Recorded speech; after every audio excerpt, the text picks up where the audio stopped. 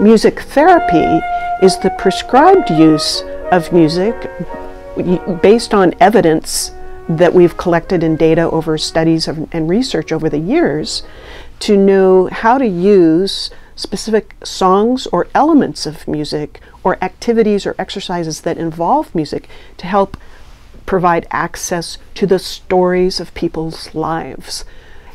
It's such an emotional connection to our culture and to who we are and our belief systems that it's almost like the glue that holds so many parts of our lives together. When the world is cold, I will feel the glow just thinking of you and the way you look tonight. You got it. There's no magical play a certain note or play a certain song and it's going to make people feel better. The way people are improved and their quality of life is improved by music is through music that they have a relationship. I mean, I do sing and I do play these instruments, and quite often that is mostly what I do. But I try to get people to reminisce. I try to get people to tell their stories.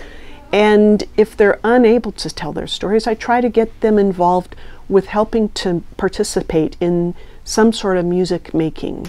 Still, I can see a sense of well-being and youthfulness when you're singing and remembering. It's totally, yeah, it's just enjoyment. I can just see her floating way back, and it's almost like you bring her back to me for just a little bit. Ah, you get to see your mom again. Yeah, yeah. This is a very intimate time of life, and the end of life taps into such raw emotion for both the patient and the families that you don't want strangers around. You want to keep it very private and personal, but they let us in. So there are ways that I can enter the family without being intrusive. And I just appreciate that they let us in, that they let me in. Day and night,